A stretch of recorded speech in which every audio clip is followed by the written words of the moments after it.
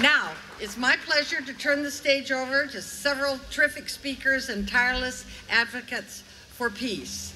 First, a former Marine Corps sergeant who saw combat in Vietnam and returned home to become a peace activist.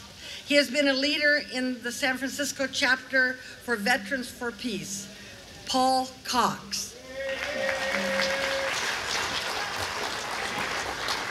Thank you very much. It's a real honor to be on this stage today with some of my heroes of the Vietnam War, David Harris, Norman Solomon, Daniel Ellsberg.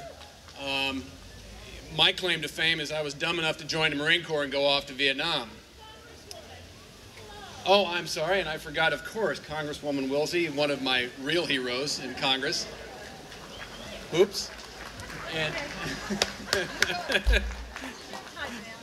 yeah, well, let's not screw it up too bad, okay? And I want to ask the same question that Congresswoman Woolsey asked. Why are we here? We're here because we've been at war for a long time. And not to contradict her, but I would put to you that we've been at war for 22 years, since 1990. Iraqi people have been dying since the first Persian Gulf War. And this is permanent war. Now, I also happen to belong to the American Legion, you know, and to be a member of the American Legion, you have to have been in the service during a period of time that's considered war. Well, since 1990, they've kind of suspended that. So anybody that's been in the service since 1990 is eligible to be in the American Legion. Somebody in the military in 1955, for example, cannot join the American Legion. Just a minor point, but even the American Legion recognizes that we're in a state of permanent war. And when 1990 rolled around, I got to tell you, a lot of Vietnam veterans, myself included, were really disturbed. We really kind of thought we were going to be the last of the veterans. We thought we were going to be the last veterans alive in this country, and that really pleased us. And when we realized that it's just going to go on and on and on, it put a lot of guys into the hospital. It put a lot of guys into a really stressful situation. And it's been tough getting used to that idea ever since. Even then, we didn't realize we were going to be at war 22 years later. And since 2003, or 2001, when we invaded Afghanistan, a really stupid place to invade, by the way.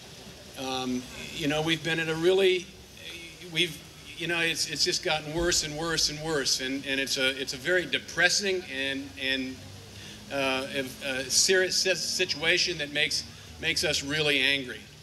Here we are, one of the richest countries in the world, fighting wars against some of the poorest countries in the world. During the Vietnam War, Vietnam was one of the poorest countries in the world, and we slaughtered them in great numbers. And now we're fighting in Afghanistan, one of the poorest countries in the world. We're fighting in Iraq, before 1990, actually a fairly middle-class country, but now one of the poorest countries in the world. We have turned our industrial might on these countries, one after the other. While we deindustrialize the rest of our country, we keep the only real industries we have in this country anymore, the only real industries, are automobile making and weapons making. And this is driving our economy. This can't go on. This is driving our economy into a hole. And if for no other reason, if there's no moral issues at fault here, if for no other reason, we are going to ruin ourselves. You know, as I think it was Frances Fitzgerald that pointed out that she wanted to make sure that General Westmoreland understood that the definition of the word to attrit is reflexive. And wars of attrition are going to come back and bite us, and they already are. And we've created a generation of warriors in this country that are not, you know, there's going to be hard for these young men and women to ever adjust to what they've had to see and what they've had to do. Again, I thank you very much for your time. I thank you very much for your heart. I thank you very much for your hard work.